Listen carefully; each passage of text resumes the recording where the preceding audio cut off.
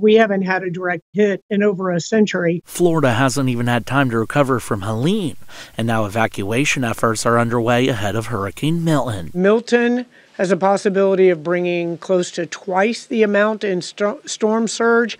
Hurricane force category 3 or 4 winds. In less than 33 hours, Milton intensified from a tropical storm with 65-mile-per-hour winds to the strongest hurricane on the planet this year, with winds around 180 miles per hour. Which is not just rapid intensification, but something that we call extreme rapid intensification, but even it blows past that definition as well. Shaw Winkley with Climate Central says this phenomenon has become much more common in the last 4 decades. In fact, 44 of the last $63 billion hurricanes rapidly intensified, as did Beryl, Helene, and now Milton from just this season. They're getting stronger, they're getting more intense, they're getting wetter, and they're causing bigger impacts. Winkley says man-made carbon pollution has created a rise in global water temperatures, with last year and this year being the warmest on record. This excess carbon pollution that we're putting into the atmosphere, that's also sinking into our oceans in excess, and that's what's holding these temperatures up. And warm oceans create the perfect conditions for powerful hurricanes. We know that adds that extra fuel, kind of like the steroids for the storm, to become bigger. These are just numbers, but it's about more than data and the cost of these devastated communities. It's the human cost as well. This is literally catastrophic,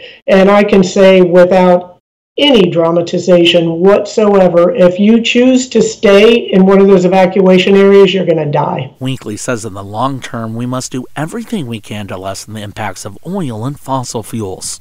And as these communities rebuild, they need to be built stronger and more resilient. We have to think about how we're building, how we're living, and how we're really getting the messages around these extreme weather events. Andrew Freeman, CBS Austin News. Thank you for watching. Please hit the subscribe button and get the latest news by downloading the CBS Austin News app.